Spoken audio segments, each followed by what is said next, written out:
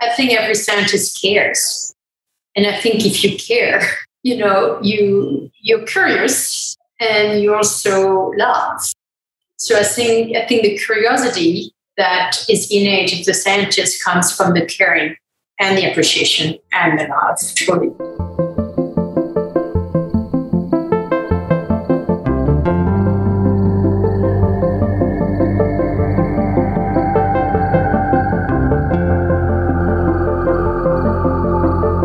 This is the Livable Future Podcast. I'm Katie Barker, co-creator, and in today's episode, I sit down with environmental consultant, artist, and community facilitator Emmanuelle Vital to talk about how we can bridge the gap between science, sustainability goals, and communities. I would like to start by acknowledging that we are creating this podcast on lands that were traditional and ancestral homelands of the Ute, Arapaho, and Cheyenne people. We would like to honor these people and their contributions to this region. So, Emmanuelle, could you tell us your scientist origin story? How did you get into science and how did you get into what you're doing now? Yes, I have to go back. I'm from France originally, so I studied, I was in college in France studying engineering and computer science. And I came to the US as an exchange student. I think I was very curious about cultures very young and really had desire to travel and learn about different ways to do things. And in doing so, I came to the University of Wyoming and studied computer science, artificial intelligence, and really fell in love even more with the outdoors. And I wanted to actually switch my studies to natural resource management. At the time, there was no multidisciplinary fields. And I ended up taking courses in ecology, in rangeland management, in water management, and I received a master's degree in land use planning and geography, and really tried to learn about as many disciplines as I could. And then I practiced and worked internationally through the Office of International Program at the university. And what I did actually, I helped researchers work on sustainable development projects. And in doing so, I also wanted to, I decided to continue my graduate studies, and I went back to study watershed management. But I think I really kind of switched just my academic or scientific interest in really wanting to start to bridge the gap between the research and the practice in working for, with sustainable development agencies such as World Bank, USAID. I really felt a gap between what was being researched and really what people needed on the ground. Since then, which is many years ago, I really tried to kind of facilitate that exchange of knowledge and help develop not best management practices, but better practices.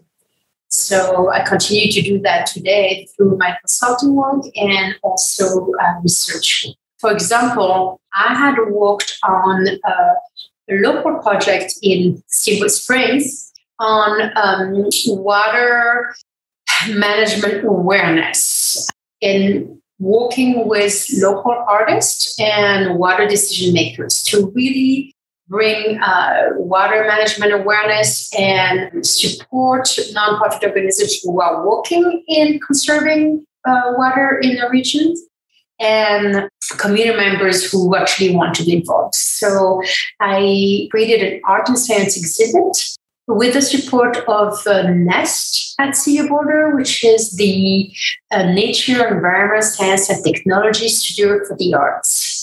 And after the exhibit, I received many inquiries from other communities who wanted to do something similar in regards to the conservation of the bringing awareness to water management for their own rivers. And I decided that I really couldn't replicate exactly what I had done for the Yampa River community, but I really wanted to help them create their own projects.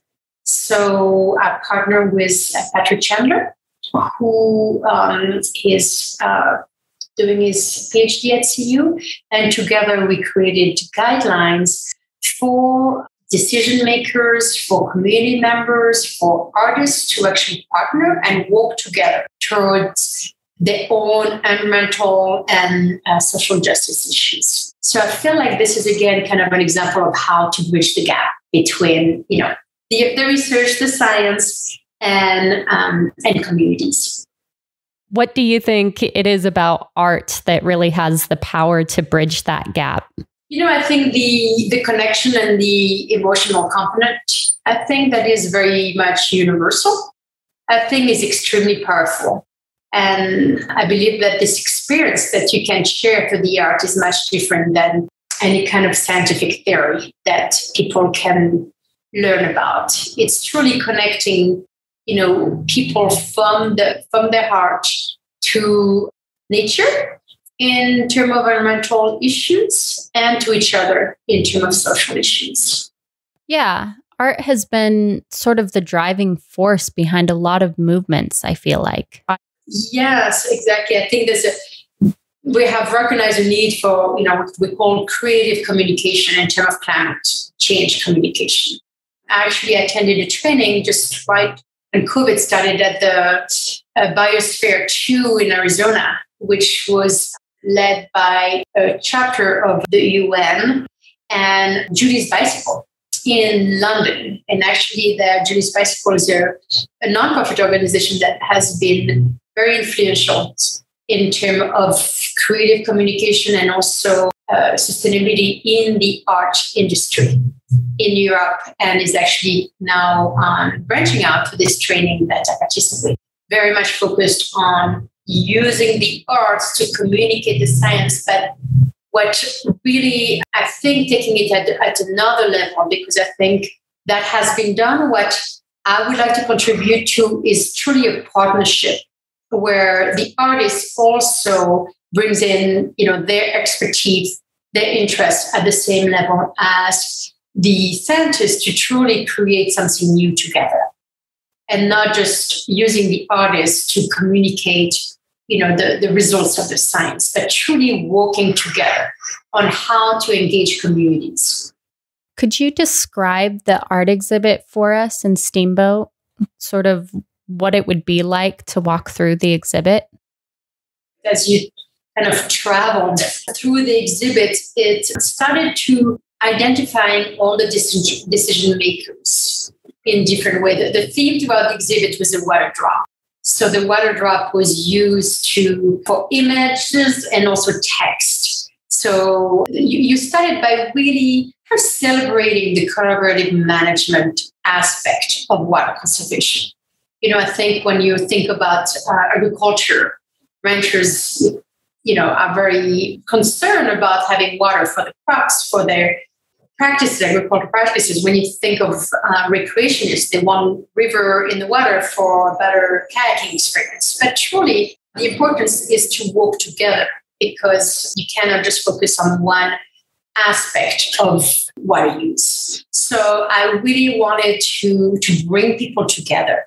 When a rancher walked into the exhibit area, I wanted him to just feel recognized and also celebrated, as well as recreationists, and also showing everyone that, obviously there's multiple species to water management, and we all have to work together.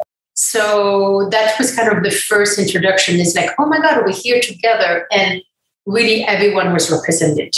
And then we moved through, the issues, the historical issues and the today's issues. And of course, going through an acknowledgement for, the true stewards of the land, original stewards of the land, the native nations who lived here.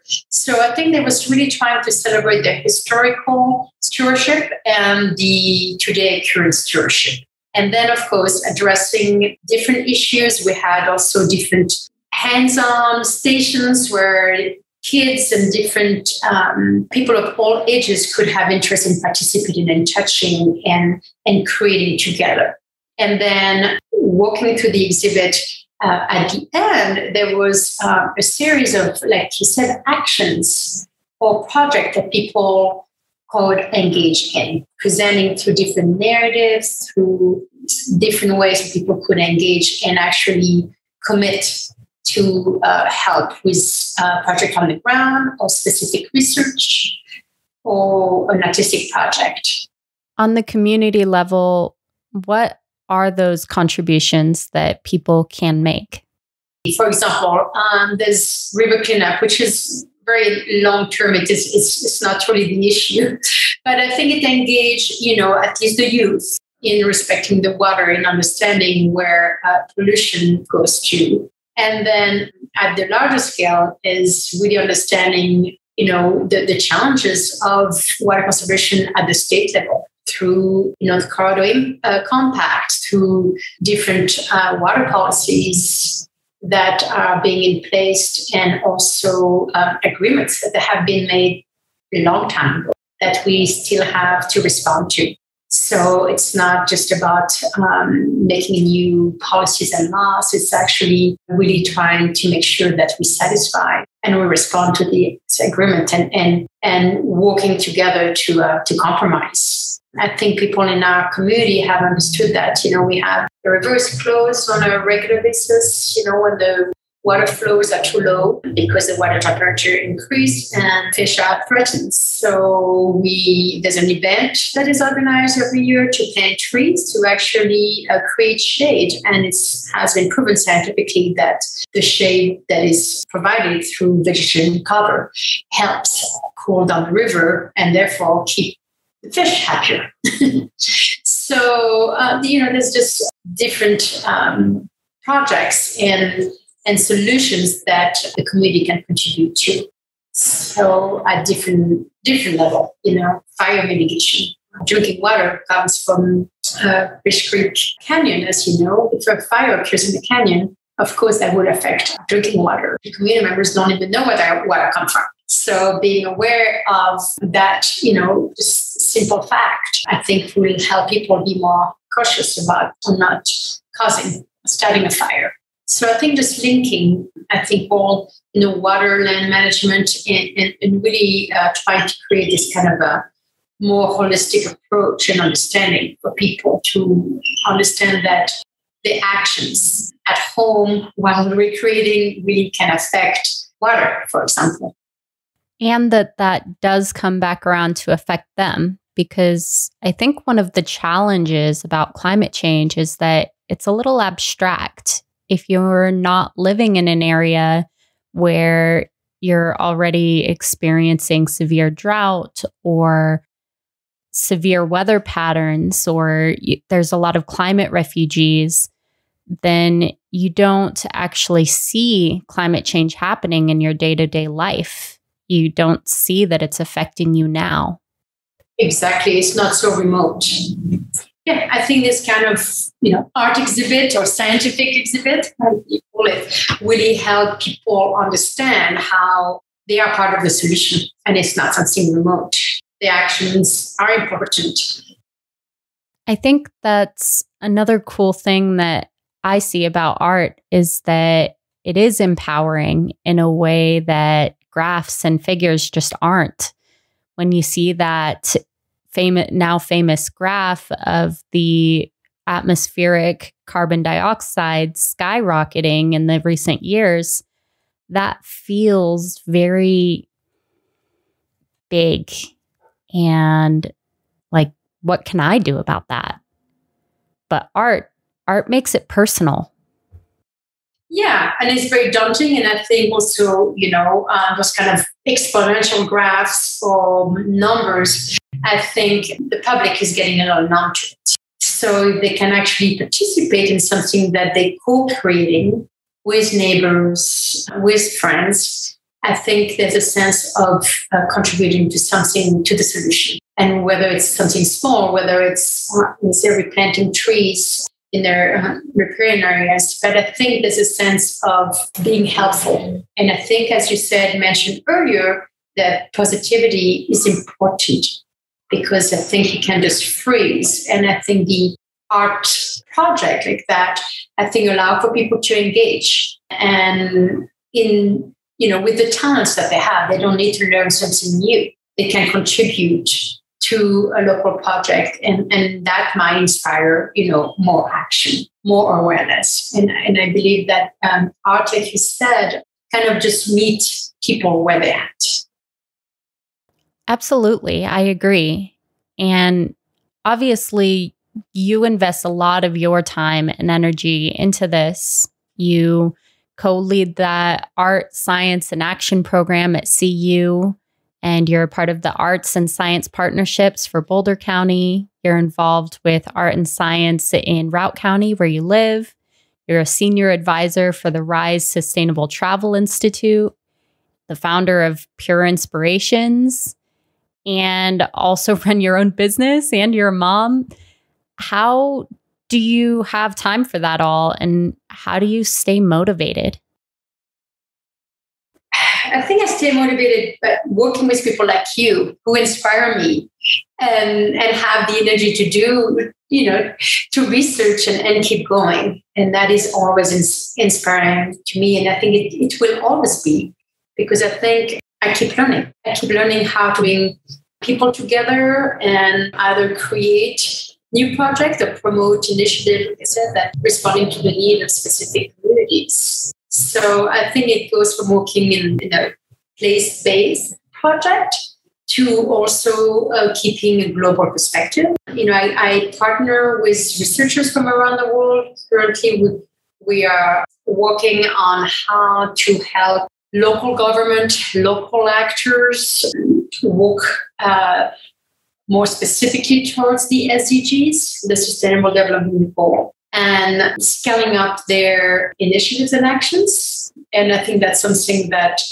again, art and science, but really the science communication and the support of a local initiative can really, really be important. I truly feel like that the SDGs, this universal framework, are important in communicating, having a shared language among communities globally. But I think at the end, the local actors on the ground are left with the burden to actually make it happen. We know that corporation and government have to change policies and be active, but really local government, communities have to figure out on their own. And that is very difficult. I think that's where the true work is, and also the most difficult.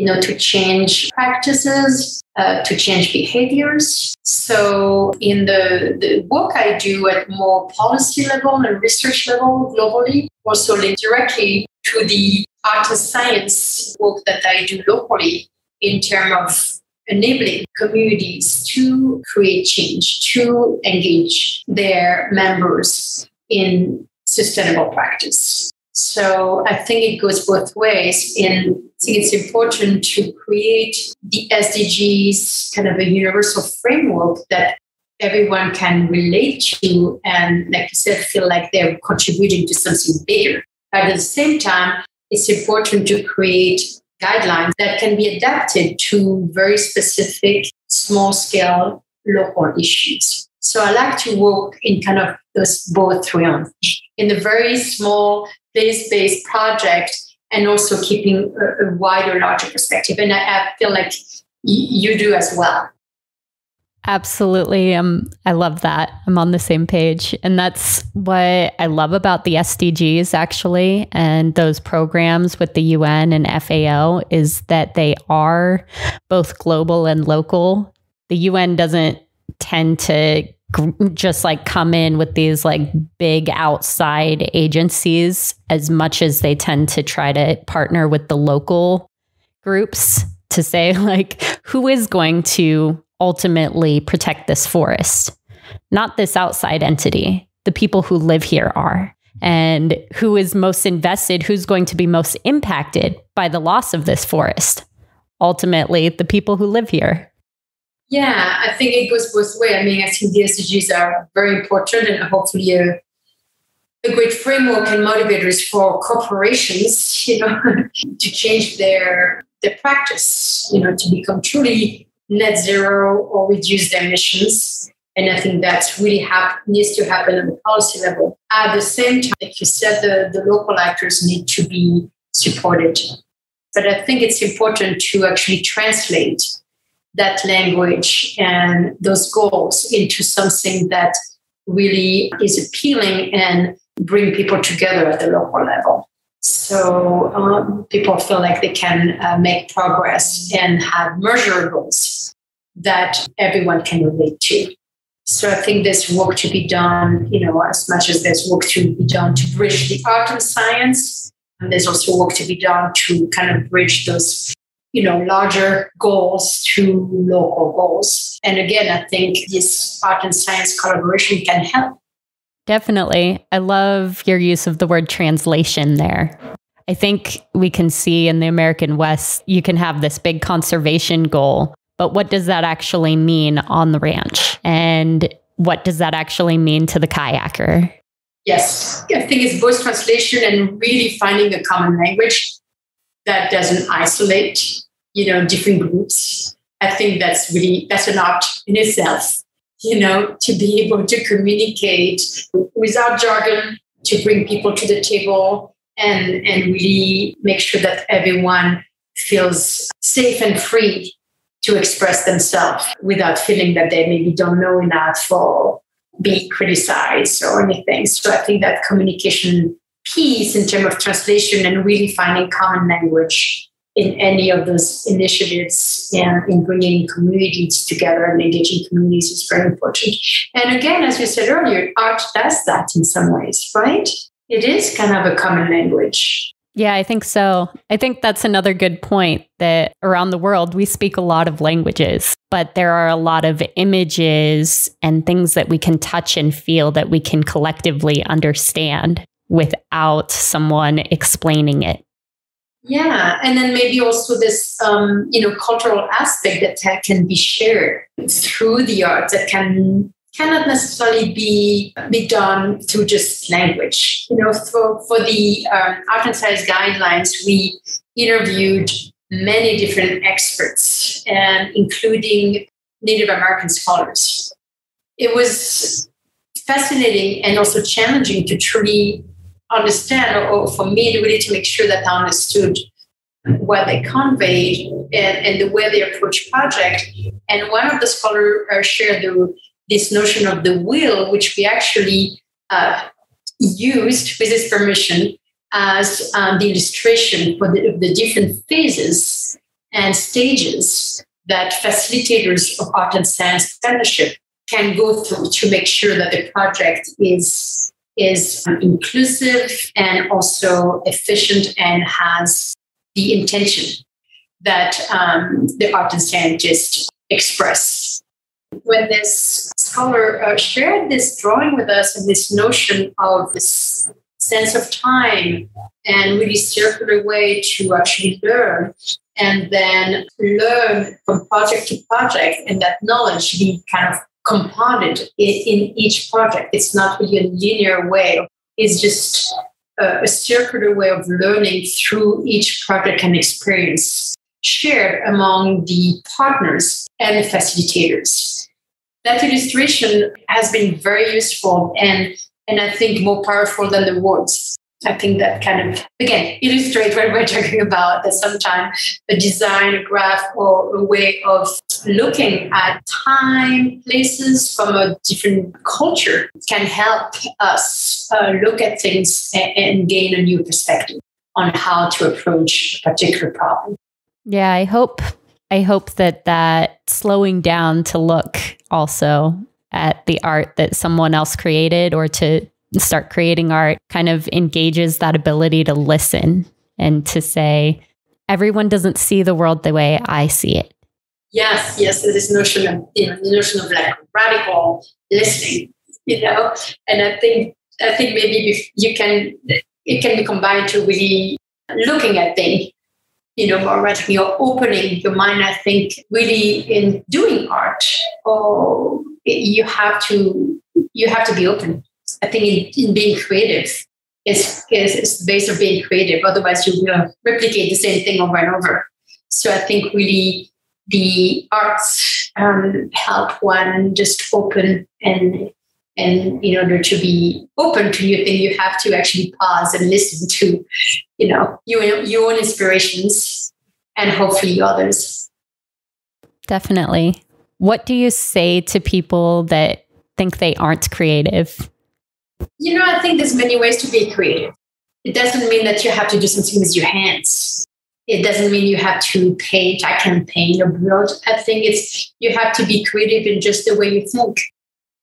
I think you can be creative by the way you talk to someone. Any creative is any change, right? If it's you create, you change. So you can change your behavior. You can change the way you talk. You can change the way you drive, you walk. You can walk slowly. But I think to be creative is actually about changing. Creating is changing something, creating something new. So I think it doesn't have to be in creating a beautiful art piece. It doing things differently. And I think we're all capable of doing things differently. To me, I found that opening actually through my connection to nature. It's interesting. I have a tendency to kind of closer to different people who annoy me. Or not want to talk to people who have different political views. But then if I spend time in nature and I think I soften and I connect, and by connecting to nature, I think I open my heart to other people with different views. So when I feel like I become negative or critical or resistant of other people's view, I think I spend more time in nature, and then I'm able to go back and open and maybe cooperate better with others. I think that's true for me too. It's like nature refills my patience and my empathy. Patience and empathy, and also truly creativity. Truly. I mean, I think, I know we know the mimicry in terms of sense, but truly for me, it is my source of creativity.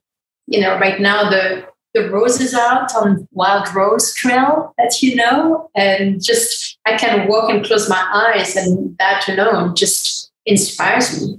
Just the smell. So when we said, someone is not creative, I think you don't have to necessarily see or be an artist or be a musician. You can just close almost all your senses and smell and find inspiration in the mix of the smell of the roses and the woods. And that alone just inspires me. And if anything, really connects you and bring you joy in really sensing the beauty of our surroundings. And I think it sounds a little bit, I don't know, maybe shallow to talk about the beauty, but truly, I think beauty is most inspiring, and I think has inspired human beings forever. To really do the best things in society. So I think really connecting back to nature and connecting to that sense of beauty is important, and again gives us hope to find the solutions we need. And that appreciation for nature, I think, really help us contribute to initiatives and projects that help our communities be more resilient, adapt to climate change, and hopefully mitigate. It's also a good reminder of why, kind of the why of life. How can we stay motivated to keep trying to do our best? And sometimes it's just appreciating how beautiful things are, and that appreciating that there are things in this world that are so stunning, that take my breath away, that I love, that I want to fight for. Exactly. Yeah. Just the magic of life, right? At all scale, at the microscopic scale to, our friends, family, children. So I think there's really art all over the place, and that's what connects us as human beings, truly, nature and art. And love. We forgot love. how did we came from science to love? I guess that's a good progression, right? Thanks for joining us for the 7th episode of the Livable Future podcast. We hope you enjoyed it. And if you'd like to learn more about art and science initiatives, please check out the episode resources on our website. Thanks. We hope you join us again soon.